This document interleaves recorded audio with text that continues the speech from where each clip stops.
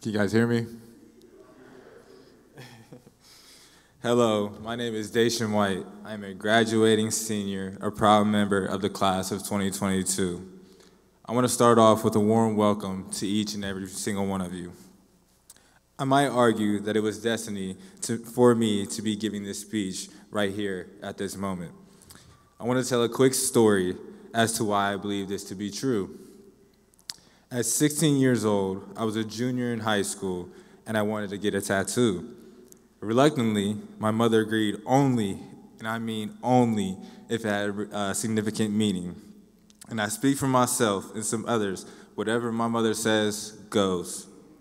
I thought about this for weeks and weeks on end. I pondered about what I wanted to get that would leave a mark on me for a lifetime. Something with meaning, something of value, something with a message. I knew I wanted a quote, but I wasn't quite sure what I wanted it to say. I searched for some key and powerful words, and I came across a quote by Dr. Martin Luther King Jr. The quote goes like this: "The ultimate measure of a man is not where he stands in moments of comfort, but where he stands at times of challenge and controversy." Those exact words are tattooed on the left side of my chest. At 16, I had out of high school and succumbing to a drug-filled environment. Today, I'm reminded of all the challenges and controversies I have had to face to be on this stage. A graduate generation needs us. We are facing voter suppression, police killings, and we have to remember those who died in the streets: George Floyd, Breonna Taylor, Ahmaud Arbery, Trayvon Martin, and countless others. Dr. Anderson's lecture today will present to us on what World House means. And as I understand World House, we are all one, fighting for the other, standing up for the other. Here at Denison, this is our house, and we are part of the world's house. We cannot forget those who are oppressed and marginalized. We have too much power, too much greatness, and too much responsibility for one another. I ask again, where do we stand? Is it here at the University House on the Hill, or are we part of the World House? I pose this question to you again, where do you stand? Later this evening, we will continue to celebrate MLK's legacy with food, student performances, service, and a screening of the movie Selma. With this being said, it is my pleasure to introduce to you President Weinberg.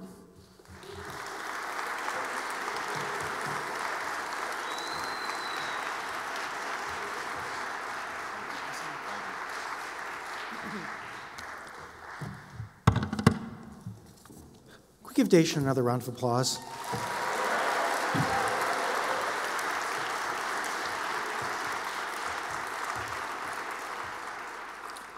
Thank you for being a Denisonian.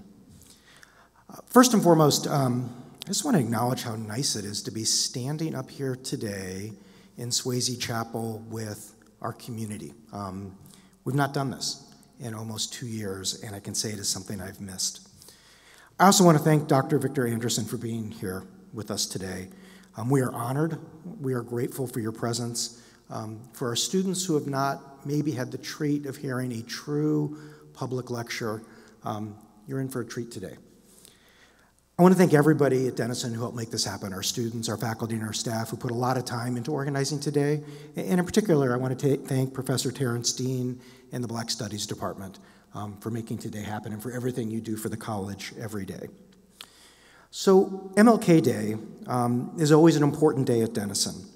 It's the only day, it's the only time each year that we take a day away from classes as a community to reflect, to learn, and to celebrate together. In my view, Martin Luther King Jr. remains one of the great moral and political philosophers in history. Dr. King articulated and fought for a vision of a more diverse America where all people enjoyed the benefits of equality. He was committed to civil rights, humanitarian values, and a more just and equitable world.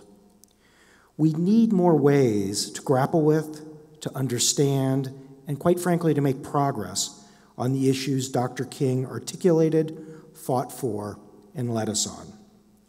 We have inherited legacies of slavery and racism, and we need to be the ones to deal with that legacy to create a more equitable and inclusive future. In an often repeated quote, Dr. King once said, "Let us realize the arc of a moral universe is long, and it bends towards justice." In my years as a college professor, president of an NGO working on social justice issues, and now a college president, I've learned that this work is hard and it is complicated, but it is also some of the most important work that we can do together. We have tremendous opportunities on this campus to make Denison a college that others talk about, because we have become a campus that embraces diversity, equity, belonging, inclusion, and anti-racism as defining values and core strengths. Academic institutions need to be places that are characterized by differences. First and foremost, it's an ethical issue. Every institution of higher education should be committed to diversity, equity, and inclusion, belonging, as part of its mission. It's also a practical issue. Difference helps generate new knowledge and improves the quality of our thought, our ability to be creative, and our capacity to solve problems. It makes our communities healthier, more interesting, and just. Since we last convened together for MLK Day in January of 2020, anti-racism has become part of our campus vocabulary and focus. As a sociologist, I welcome this addition. It's the work of those with historic power and privilege that need to step into this space and work to dismantle structures of racism on our campus and beyond. It's a call for all of us to do our part. I'm inspired by all the students, faculty, and staff in this campus who are doing that work. When I arrived at Denison 9 years ago, I was struck by how committed the campus community was to diversity, equity, and inclusion. Having come from a place that was working on social justice issues in over 70 countries, I felt fortunate to arrive at a college that was committed to significant resources being put behind these efforts. I was also impressed and inspired by the willingness of this campus community to talk openly and honestly about where we fall short and what we're going to do about it.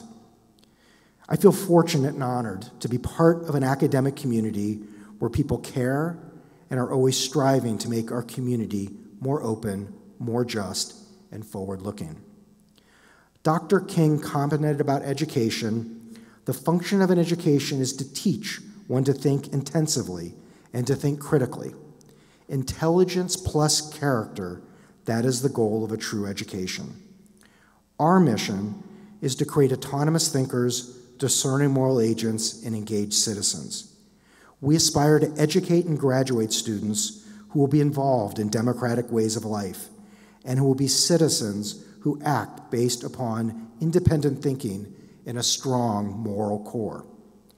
We immerse students in a challenging, engaging, broad-based education that develops a set of attributes that we hope allows our graduates to think critically, understand profoundly, and connect broadly. We also aspire to create within our graduates a way of being in the world. The liberal arts students experience the beauty and meaning of intellectual pursuits, rigorous scholarship, sharp thinking, the thrill of knowledge for its own sake, and the impact of learning when standards are high, classmates are engaged with the course material and with each other. This type of learning extends across campus.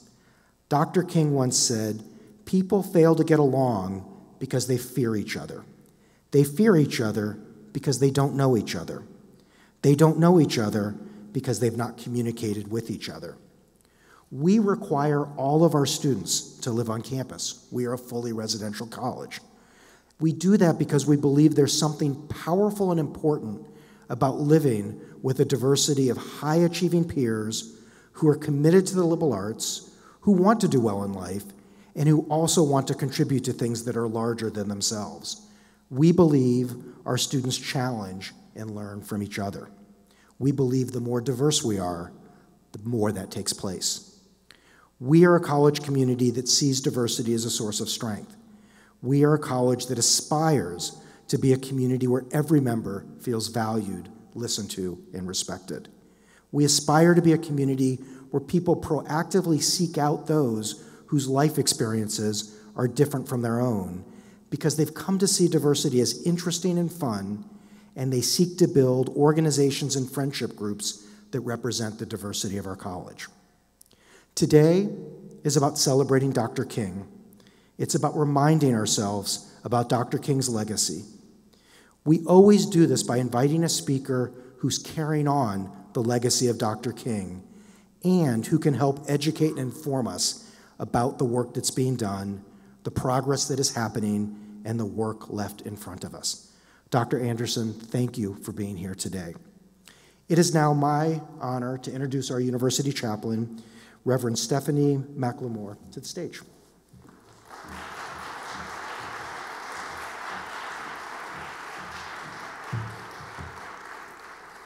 It seems fitting today to offer an invocation in the words of Archbishop Desmond Tutu. Will you join me in the spirit of prayer and reflection? Disturb us, O Lord, when we are too well pleased with ourselves, when our dreams have come true because we dreamed too little, because we sailed too close to the shore. Disturb us, O Lord, with the abundance of things we possess. We have lost our thirst for the water of life, when having fallen in love with time, we have ceased to dream of eternity, and in our efforts to build a new earth, we have allowed our vision to grow dim. Stir us, O Lord, to dare more boldly, to venture into wider seas, where storms show thy mastery. When losing sight of land, we shall find the stars. In the name of him who pushed back the horizons of our hopes and invited the brave to follow. Amen. I now welcome Planning Committee member Micah Arnold to introduce our speaker.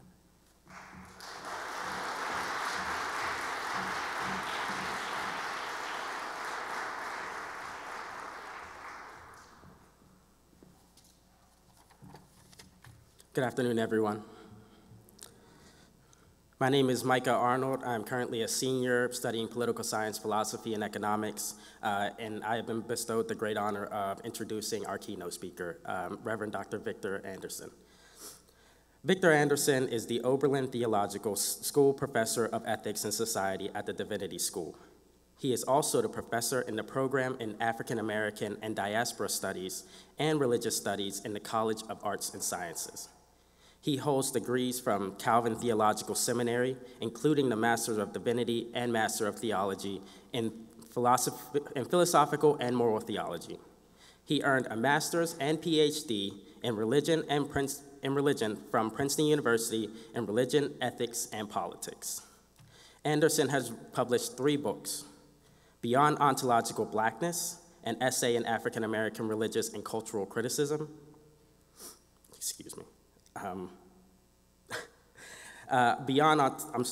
Pragmatic Theology, Negotiating the Intersection of an American Philosophy and Religion and Public Theology, and Creative Exchange, a Constructive Theology of African American Religious Experiences. He also teaches courses in philosophy of religion, philosophical, and theological and social ethics, African American religious studies, and American philosophy and religious thought. Without further ado, I would like to introduce and welcome Reverend Dr. Victor Anderson.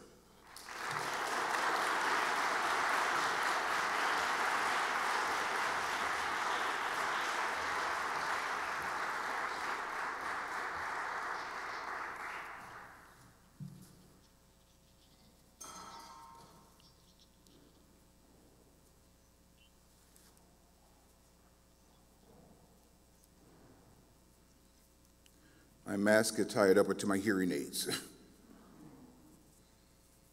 There.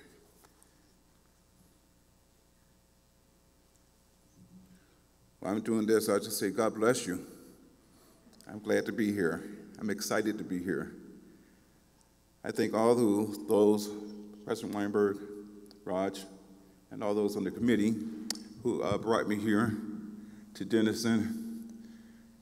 You're welcome. Your introduction made me proud. I'm proud to stand in this podium with you. I'm an old Baptist boy, so if you need to stand up to stretch your legs, go ahead and feel free to do just that. I don't want you to get scared by the number of pages I'm turning. I just want you to know they're in 14 font. Okay. I want to talk this afternoon on the topic, living between a long arc of justice and beloved community in our times of crises and our times of hope. Sitting on the basement floor looking into my grandmother's face, I was an 8-year-old boy watching and listening to Dr. King's speech on the Washington Mall. Tears were rolling down her face, and yet her face was filled with pride. No idea had I of why she should be so tearful. I only saw on that little black and white television a bunch of black men standing around a little black preacher who was preaching to masses of people and reiterating, "I have a dream today." I too, at 8 years old, was swept up by the enthusiasm of the masses and the rhythms of his oration. Immediately after the speech, I went out to the backyard to play. There in the backyard was a great giant tree stump.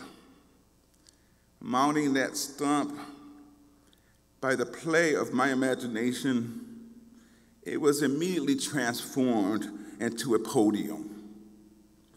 From that tree stump, I belted out as loudly to all who could hear, "I have a dream today." A million blades of grass turned into a multitude of grass people there to see and hear me. From that stump, I intonated that black preacher saying, "I have a dream today." And the multitude of grass people rose, shouting back to me jubilantly in call and response, "Yes, yes, yes." Tiny brown and black ants stood up in unending applauses. Birds of all sorts, swallows, robin, cardinals, even pigeons, flip-flopped all over heaven, clanging their wings symphonically. Their chirping sang out loudly, free at last, thank God Almighty, I'm free at last." So, overcome by the excitement of play, unbeknown to me, my Aunt Beanie, then in her 80s, was watching from the bathroom window. She saw and heard me, and then she prophesied to Mama, my grandmother, that God had given her a preacher in the family. Since that day, I have been living between the bathroom window and the multitude of grass people. That moment is rooted deeply in my lifelong study of moral speech, language, and rhetoric. So much so that I made the study of these things my vocation. This afternoon, I smile with affections as I recall what I heard and experienced on King's moral rhetoric, and what it contributed to the legacy of American public theology. I have described elsewhere American public theology as involving religious thinkers and leaders constructing and transmitting religious and moral languages that sustains the political community and practices oriented toward our political and moral strivings as a nation. But public theology also articulates religious and moral languages that correct the ethical conscience of the nation, especially when public life is governed by policies that violate the democratic fulfillment of citizens. Public theology intervenes with the death-dealing effects of U.S. power overwhelms poor people around the world. Dr. King stood among giants of American public theology in the first half of the 20th century. Many people recognized early in his ministry an emerging national Jeremiah. But not everyone shared this prophetic image of King. This was especially true of a young generation of Black university students, radicalized by emerging texts coming from a post-colonial Africa, negritude. They were exposed to Black consciousness, and they were exposed by English translations to Frantz Fanon's revolutionary call for a Black militarism. This company of young Black critics found King's strategy of nonviolent direct action too weak. Although this counter-discourse would follow King throughout the 1960s, and the voices of the Black Power advocates and the Black Panther Party, just to name a few. But as early as June 4th, 1957, King was found speaking to a group of young people at the University of California at Berkeley. He was explaining his philosophy of nonviolent direct action. He was keenly aware that to this crowd, nonviolent resistance or direct action was not likely to win him any favors among young Black radicals. They were skeptical of King's philosophy. They were skeptical of his faith in God. They were cynical about his conviction that God was on the side of love and justice in the present struggles for civil equalities in America. No, as he tried to explain the ways that love was compatible with robust social activism and that nonviolent direct action was compatible with the demands of social justice, King could not assume a rhetorical advantage for his Christian faith and his high religion among these students.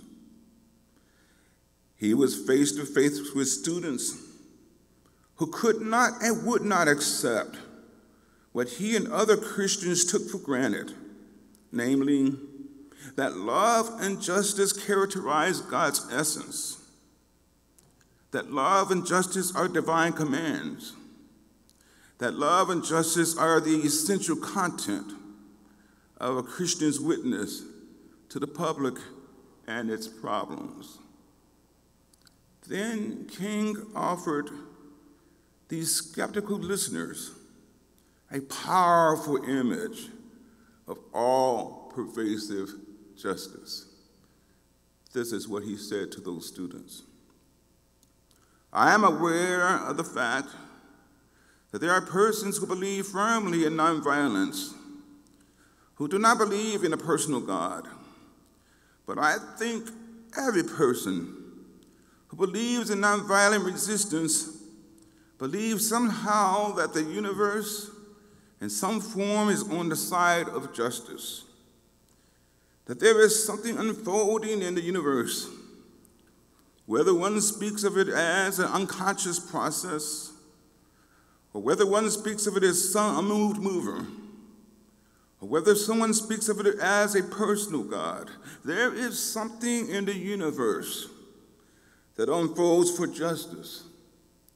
And so at Montgomery, We felt somehow that as we struggled, we had cosmic companionship.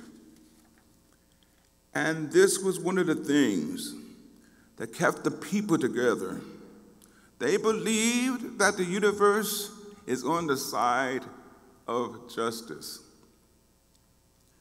King evoked an all-pervasive confidence that no matter what creed or faith, no matter whether one even confessed or rejected such things, no matter the social positions one may embrace, he was confident that in this world,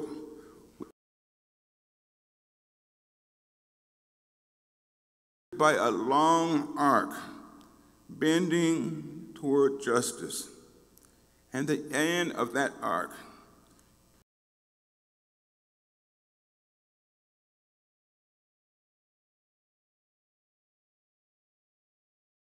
whose long arc bends toward justice.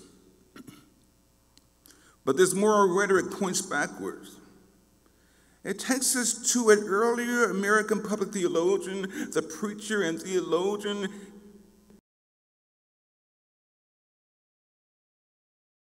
Dr. Theodore Parker of Harvard University.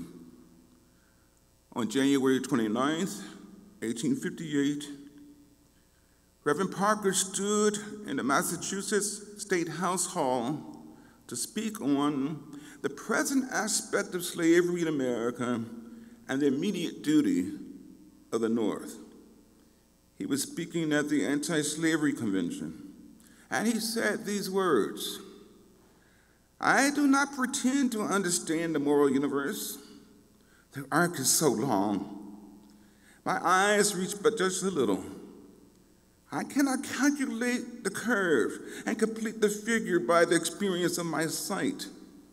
I can divine it by conscience. And from what I see, I am sure it bends toward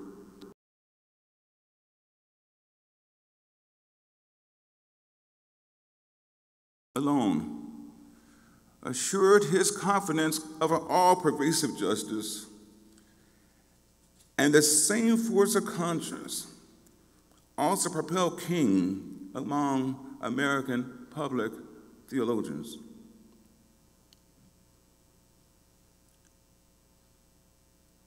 These were American public theologians who articulated their faith in Christian social witness from the Vanderbilt.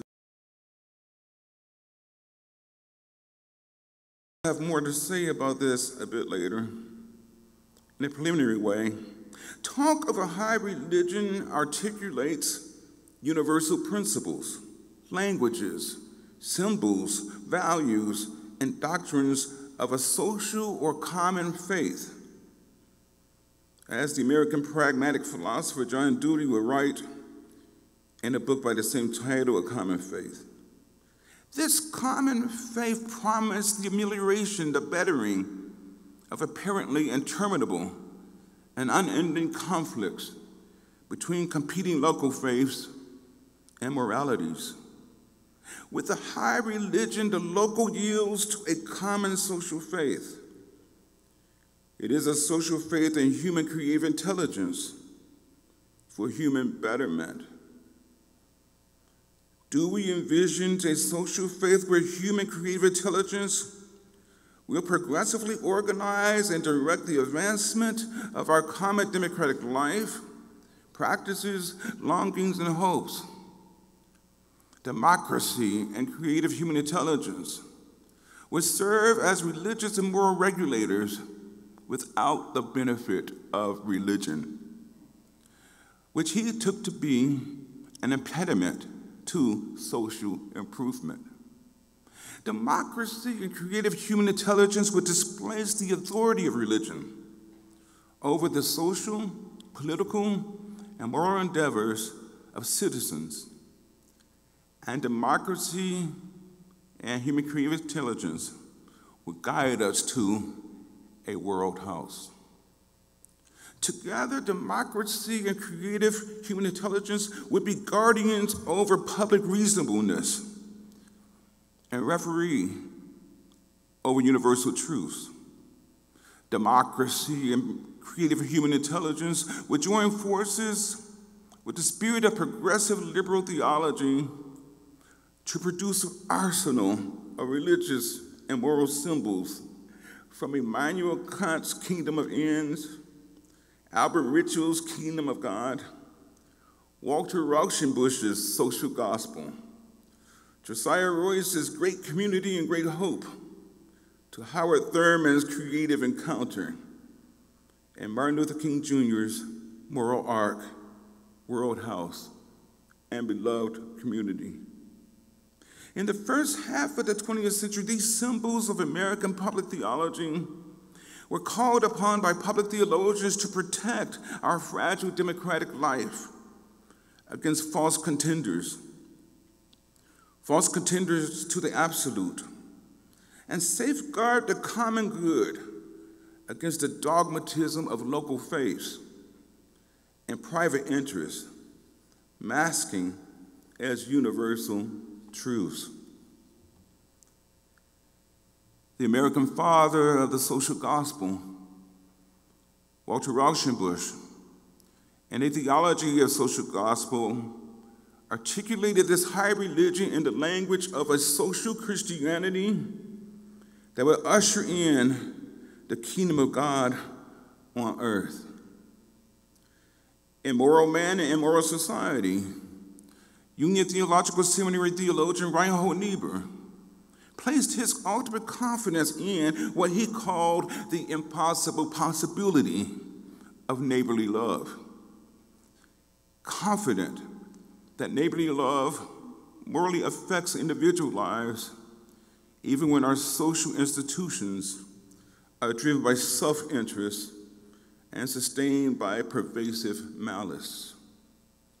His brother at Yale Divinity School, H. Richard Niebuhr, affirmed his confidence in a radical monotheism in a book by the same title. His radical monotheism was a sacred canopy on which every national and cultural deity, whether race, class, denomination, party loyalty, or capitalism, socialism, or communism, all of which H. Richard called national henotheism. They are all relative and pale in power to the one above the many. And the preeminent German immigrant theologian, Paul Tillich, in the Protestant era, evoked what he called the Protestant principle. Here he insisted that the radical transcendence of God relativizes all pretenders to the absolute. And then there was King. Among this company of public theologians, a preacher theologian advocating love and justice as God's overarching powers in the social world. He was then, and perhaps even today, the most significant Jeremiah of American Christian social ethics and public theology. As a public theologian, he was constructing and transmitting religious and moral languages that sustains the political community and practices oriented toward moral fulfillment of all, while correcting the ethical conscience of the nation, whose policies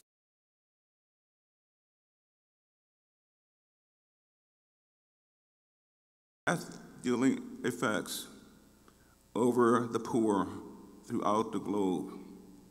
What united these American public theologians was a common faith, a high religion, without which our common life has faded to the parochialisms and dogmatisms of private interests, local faiths, social conflicts, and crises. But that was King's moment in time.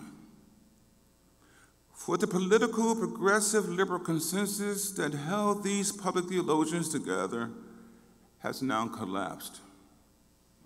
their utopian optimism and human goodwill, their ethical triumphalism of social Christianity, the social gospel, the kingdom of God on earth, and King's World House and beloved community, combined with the spirit of denominational ecumenism, all this too have passed away.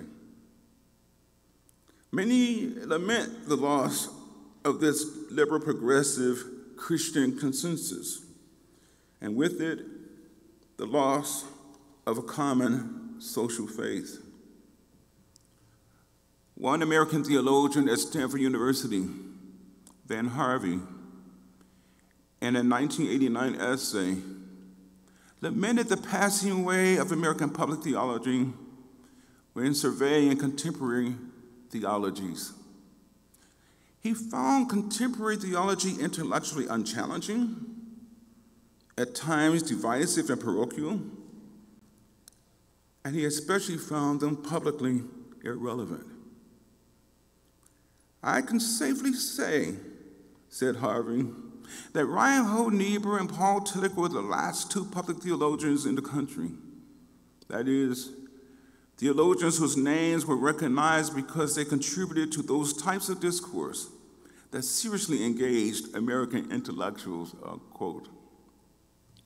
He judged our contemporary public life intellectually impoverished by their loss. Harvey complained, I quote him, "Not only have we lost the language of moral religion and a common discourse, but we have lost the sense of what Niebuhr called a high religion and what it might contribute to public life. One does not need to be a Christian to regret this loss," he says. Sorrowfully, he cried, "Oh, Reinhold Niebuhr, where are you when we need you most?" To you listening to me this afternoon, although a contemporary of Niebuhr and Tillich, whom Harvey credits as the last of the era of American public theologians, Harvey's lament takes no consciousness of King's social role as a public theologian. And this omission deserves lamenting. Nevertheless, Harvey's demand for a high religion, so lamented by him, as hard to sell in our postmodern moment. This is a moment characterized by fragmented knowledges, balkanized politics, globally destructive market forces of neo-capitalism, and the ontological priority of difference over the universal human.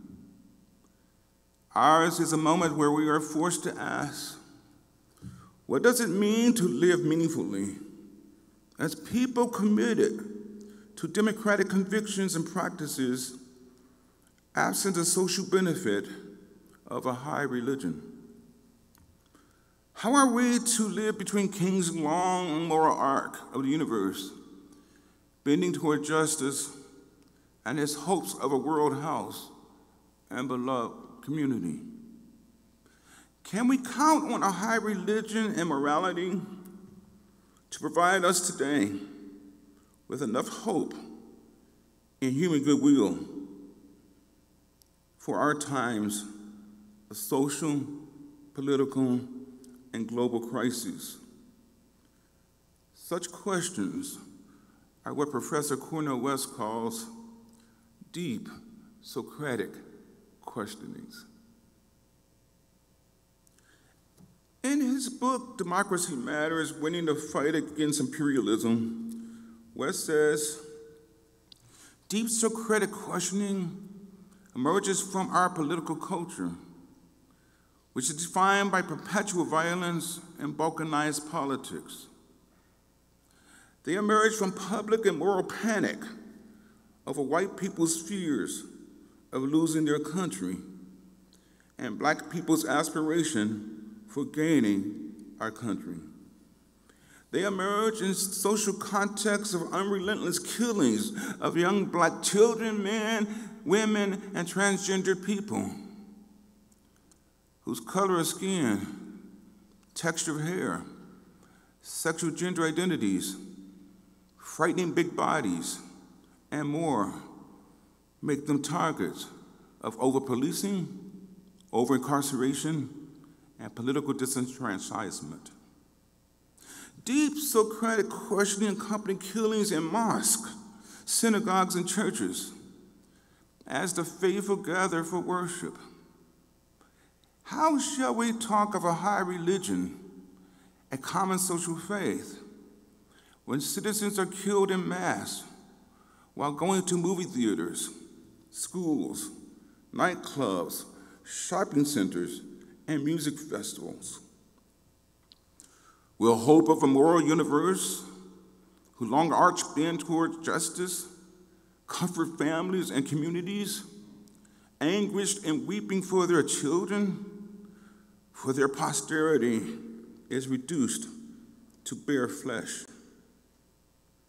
I'm reminded of the fears that accompanied my growing up in the age of the Vietnam War, articulated in a haunting folk song of a generation of youthful, wandering flower children in the 1960s in San Francisco.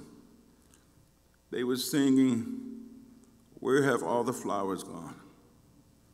Gone to the graveyards, everyone. When will we ever learn? When will we ever learn?" Now, this same folk song accompanies the lament of our postmodern moment, when so much in need of justice, so much in need of hope, so much in need of beloved community.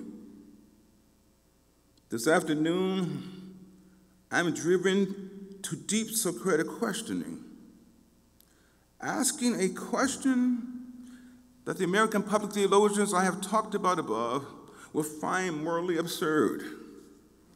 Is there enough goodwill among ourselves to make their dreams and visions of a high religion, of a common social faith, a reality? Such Socratic questions lead me in search for American public theology, for our times of crisis and hope, in the absence of the high religion once enjoyed by Dr. King. This is a great challenge. Dr. West, my beloved teacher, is also troubled and writes. A decade ago, I wrote Race Matters in order to spark a candid public conversation about America's most explosive issue and most difficult dilemma, the ways in which the vicious legacy of white supremacy contributes to the arrested development of American democracy.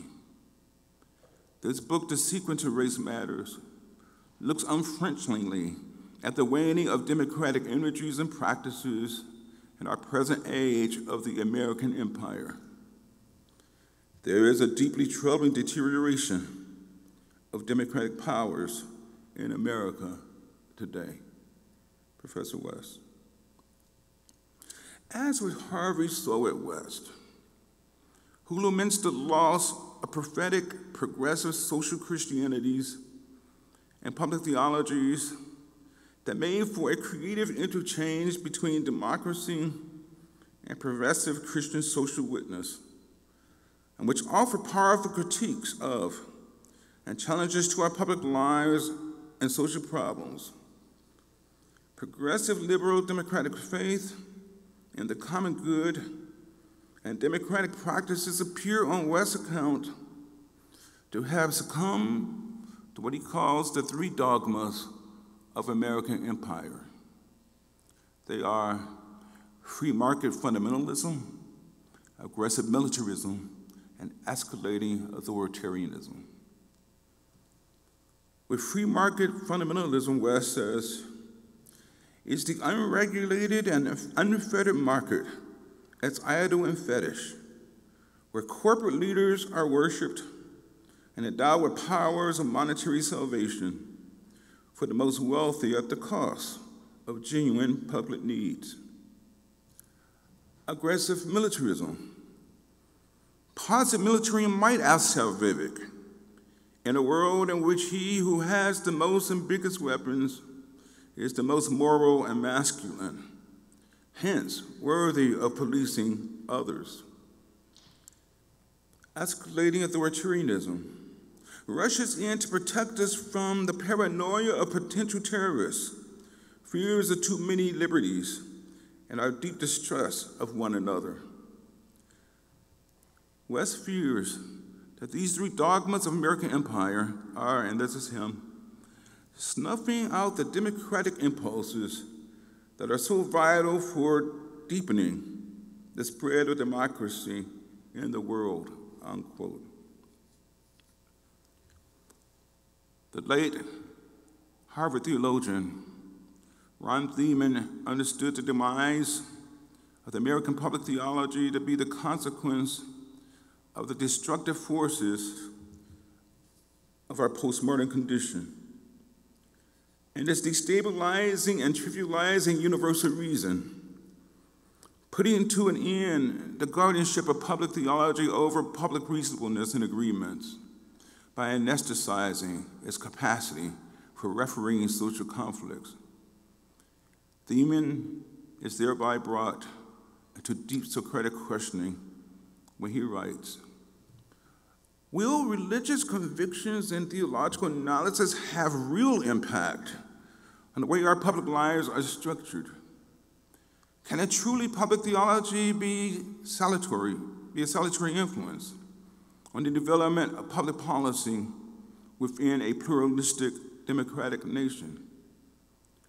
The real challenge to a North American public theology is to find a way within the social, cultural, and religious pluralism of American politics to influence the development of public policy while seeking to construct, a new Christendom, or relapsing into benign relativism. Thiemann wonders whether we can articulate faith's witness to the public and its problems without falling prey to a new Christendom or the banality of relativism as the only available contenders for grounding contemporary faith and hope of goodwill absent a high religion. Really? A new Christendom? The banality of relativism? Is this what we are left with? Neither are lively options for contemporary effective social ethics and the social problems we face. With a new Christendom, the church, or as a post-liberal theologian such as Stanley Hauerwas might have it, the Christian community keeps in check the authority of the secular by out-narrating all secular contenders, including democracy and King's high religion that once provided transcendent meaning to the secular. Narratives of a secular, progressive, liberal vision of democracy are out-narrated by a larger and more enduring narrative of Christian identity and formation. And from these, they determine the responsibilities Christians owe to the public and its problem. On the other hand, taking ethical resolve and the benign relativism of distinct publics, local knowledge, and morals operate as absolute over a generalizable public, and our public lives are left to the contingency of small city-states, each vying for the loyalty of their members for defense and survival against contending and threatening publics. We return to something like Thomas Hobbes' state of nature doctrine, which is a state of perpetual warring interest. A new Christendom and the banality of relativism threatens a robust vision of democratic practices, so much in need of 21st century public theology to sustain our democratic and moral longings. Derek Bell, one of the founders of critical race theory.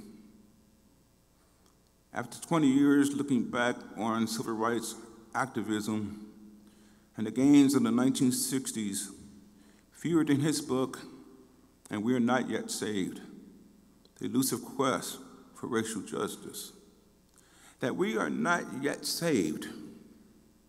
We are not yet saved, but live in the absence of a high religion between King's long moral arc, bending toward justice, and as hosts of a world house and beloved community. I cite Bell at length, who frames King's public theology under the image of an American Jeremiah. This is Derek Bell. Jeremiah's lament that we are not yet saved echoes down through the ages and give appropriate voice to present concerns of those who flushed with the enthusiasm generated by the Supreme Court's 1952 holding that segregated public schools are unconstitutional, pledged publicly that the progeny of America's slave would be at last free by 1963, the centennial of the Emancipation Proclamation.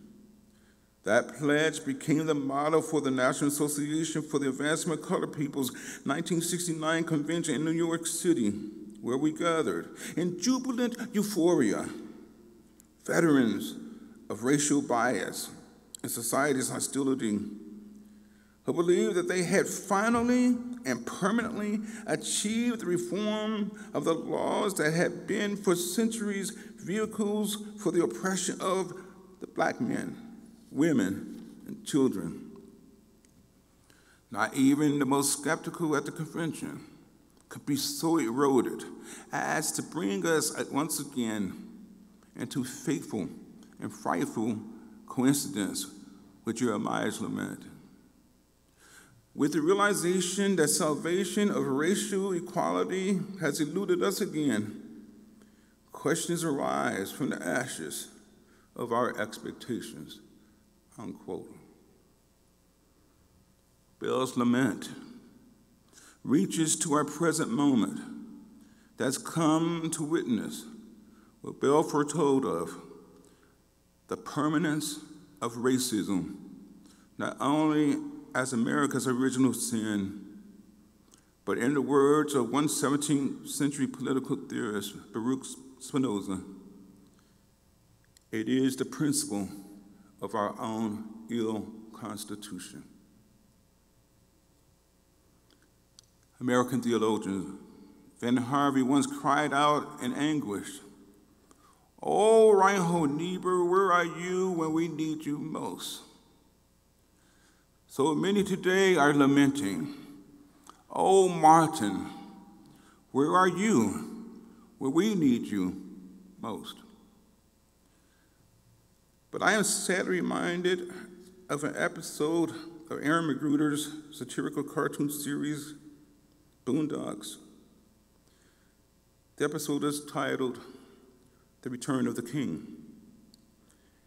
Huey Friedman, a young Black radical, dreams that Dr. King had not really died by assassin's bullet, but he survived in a coma for 32 years. Suddenly he awakes, fully woke in the 21st century, walking the streets named after him. He enters a polling station, but is turned away because of voting irregularities. Dismayed, he walks the streets, observing gang violence, mass incarceration, police brutality, and so much more. We are asked to imagine, against all of this, King's dream of a colorblind society. Driven to despair, Dr. King gives a speech that concludes, "I have seen the promised land, and y'all ain't got nothing to look forward to." The episode ends with Huey Freeman saying, "It's fun to dream." But this afternoon, my friends, as St. Paul admonishes, we will not grieve as those who have no hope. Rather, urgings for reclaiming King's high religion for our contemporary moment are not to be driven by nostalgia for bygone public theology. Our need for a vital prophetic witness to the publicness problems is too great to spend on laments. Rather, I want to propose that if the postmodern challenges we face to a contemporary American public theology points away from the universal to the local, then perhaps, just perhaps, there to the local we must turn. And there, if we look long enough, if we look hard enough for traces, perhaps, just perhaps, something of a high religion might be found. But let me be very clear. There is nothing safe about the local, for just as many people of goodwill are there are also others organizing the local as the battleground for the dissemination of hatred, malice, privilege, resentment, and power to define our country. But to those of goodwill, perhaps in local communities of organized around the care and commitment to the poor, perhaps, just perhaps, something of Rauschenbusch's social gospel might be embodied in the everyday activities of community organizers, feeding the hungry, clothing the destitute, sheltering the homeless, educating the uneducated, and empowering the powerless. Perhaps, just perhaps, if we look long enough and hard enough into the local activities of faithful ordinaries, as political theorist Robert calls them, something of Reinhold Niebuhr's social faith in neighborly love as a realization of an impossible possibility might be located, alive and at work among the community organizing of faithful ordinaries. Faithful ordinaries may be bound by a single mission of care for those who fall outside the nation's care, sometimes risking their own lives to support and defend refugees of mass poverty seeking asylum in the United States. Perhaps, just perhaps. Weak may be the past ethical triumphalism of the kingdom of God on earth, of social Christianity, of a moral universe whose long arch been towards justice, of a whole world house, and of a beloved community, dreamed of and preached about by Dr. King, and for which he died.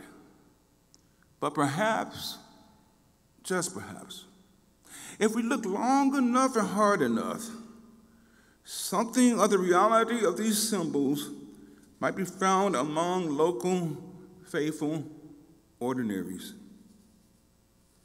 How then shall we live between a moral universe whose long arc bends toward justice and hope for a world house and beloved community in the absence of a high religion?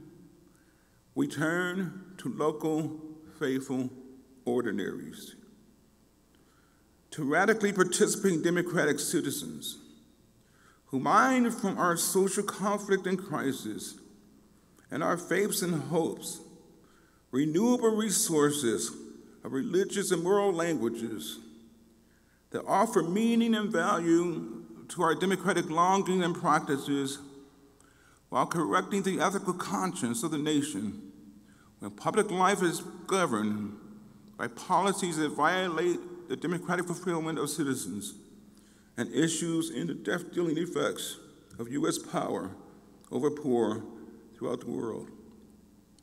The great historian and statesman of the great civil rights movement, the late great Dr. Vincent Harding, articulates such an ongoing work of American public theology.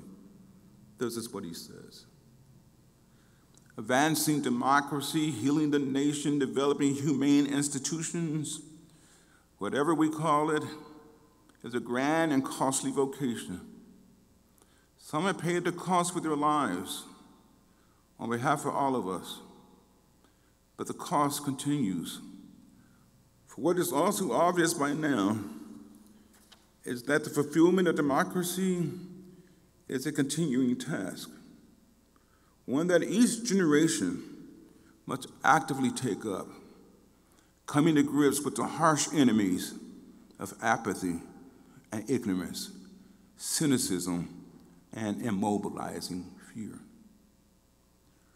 The local is the site of creative conflict and creative exchanges, when faithful ordinaries affirm and hold in check totalized interests of distinct publics, but always with a view to wider interests of the generalizable public. In the visions and dreams of faithful ordinaries, perhaps, just perhaps, if we look long enough and hard enough, we might find traces of the great hope of democratic fulfillment, of that impossible possibility of increasing love between individuals and community. And yes, my friends, perhaps, just perhaps, we might find among faithful ordinaries evidence of King's moral arc building toward justice, and even a smidgen of the world house and beloved community embodied among religious and moral imaginaries of our own times of crises and hope. Thank you for listening to me and some of my deep Socratic questioning this afternoon. Thank you.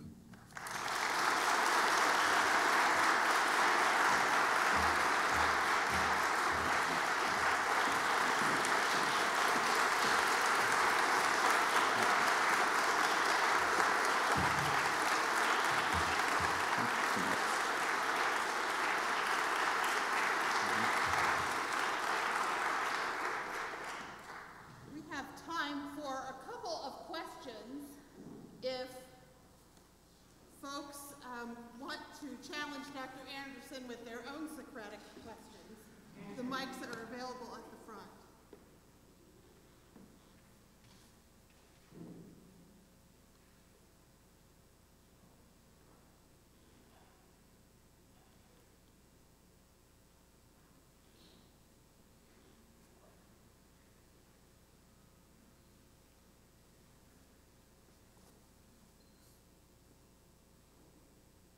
Dr. Anderson, what do you think will be the things to take up for the generation here represented by our college students?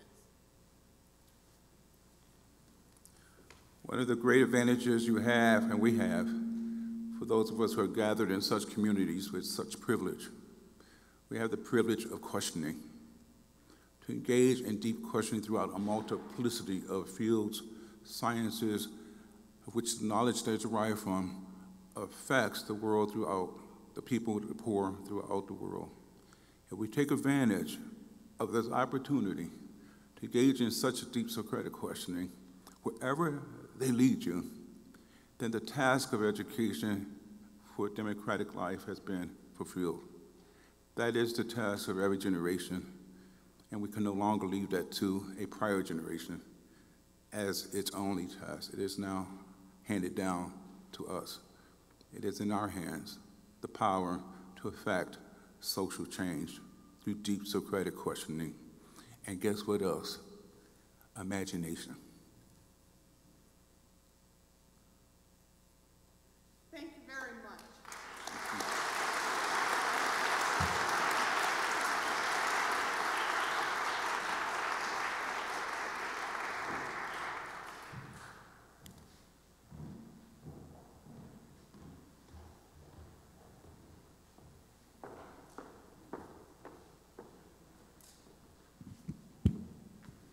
All right. You may have been expecting me to go sit behind the keyboard and to play another selection. Well, you have been sitting too long. So now I'm going to let you do the work. Do me a favor, please. I want to hear everybody just knock on the pew. Just let me hear it. Oh, that's good. Now, let me hear everybody clap. That'll work. Do you realize that the civil rights movement was not quiet? You've been sitting here for nearly an hour, over an hour. Quiet. It's time to make some noise. Everybody that wants to, I want you to beat on the pew, but I want you to do it in rhythm. Here we go. So it's going to be.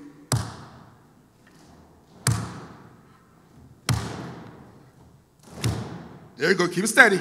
Keep it steady. Now, those of you that don't want to beat on the pew, I want you to clap here. There you go. Keep it going. Keep it steady. Keep it steady.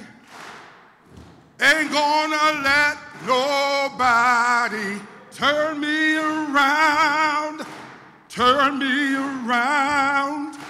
Turn me around. Ain't gonna let nobody turn me around. I'm gonna keep on walking, keep on talking, walking up to freedom land. You all aren't allowed to sing because of COVID, so you just keep the beat for me, okay? Ain't gonna let politicians turn me around. Turn me around, turn me around. Ain't gonna let politicians turn me around. Gonna keep on walking, keep on talking, marching up to freedom land. One more. Ain't gonna let nobody turn me around, turn me around, turn me around. Ain't gonna let nobody turn me around. Gonna keep on marching, keep on talking, walking up to freedom land. Thank you. God bless y'all.